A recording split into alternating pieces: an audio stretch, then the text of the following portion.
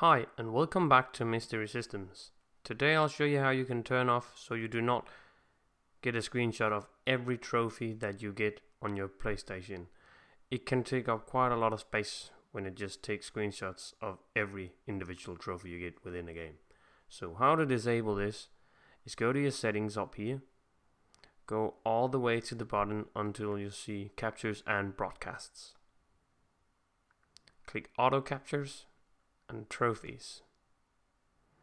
In the save trophy screenshots, where it will automatically take this screenshot when you're in a trophy, you'll click this and you'll just place it on none, then it won't take any. You can though specify other grades you want it, but that's up to you. This is about disabling it. So yeah, I hope the video has been informative and has helped you, and I hope to see you in my next video. Bye.